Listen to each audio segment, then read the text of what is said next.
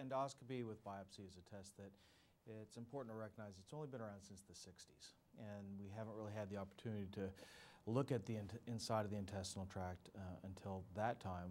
Before that, there were rigid endoscopes, and now we have flexible endoscopes that you can look through the mouth, esophagus, stomach, and small intestine, and then also through the colon. The endoscopes themselves are designed to look, so you get a visual appearance of the lining as well as procure biopsies. And the third thing that's important about endoscopies is you can also perform therapeutics. So if you have an area that is narrowed or have a stricture, you can dilate it. So there's really three reasons that we would do something like this. You need to do an endoscopy to obtain the diagnosis, to make the diagnosis of eosinophilic GI diseases. You need to get a piece of tissue so you can look at them under the microscope, and that allows us to define what kind of inflammation might be there. If you think about endoscopies, I guess there's a couple different ways that we consider this. It's a test that is done, a physician needs to order it. After the order is placed, then a procedure is scheduled, and after the procedure is scheduled, the patient will come to the hospital, typically to an endoscopy unit, either in a hospital or a freestanding unit, and they would be checked in. The nurse would meet with them to let them know about what was going to happen during the procedure. The physician would come to discuss the procedure with them, again, the reasons that this is being done, as well as the complications that can occur and what to expect during and afterwards.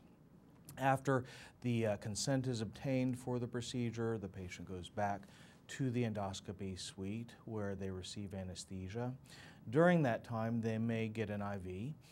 Typically, an IV will be placed, which can be the one part of the procedure that may be painful. Often you'll get some topical anesthesia, so that might not even be painful. But an IV may be placed, and then anesthesia is provided either through the vein or inhaled. And some patients may undergo general anesthesia for the procedure, whereas others may just get intravenous medications. After the procedure, those parts of things are done. The patient has the procedure itself, where the endoscope is advanced into the mouth, into the esophagus, stomach, and small intestine, or if it's a colonoscopy, into the colon, and the pieces of tissue are obtained at that time.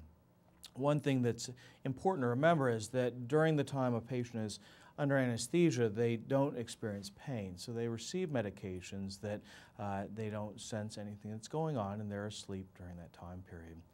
After the procedure is completed, the patient will go to the recovery room. The patient will go to the recovery room, and at that point would wake up, drink some liquids to make sure that they're recovering fine, be reunited with their family, and then go home afterwards.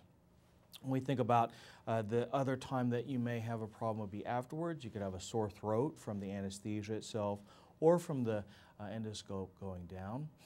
You can have gas pains because some gas is placed in the intestine to allow us to look while we're in there. And you may have a small amount of bleeding, either that you could spit up or have come out in your stool, because there have been biopsies that were taken that it can have some bleeding associated with that. In general, it's a very safe procedure. The risk involved are bleeding, infection, and perforation, and the risk of anesthesia, but overall it's a fairly commonly performed procedure that, when done for the right reasons, is perfectly reasonable in what we do.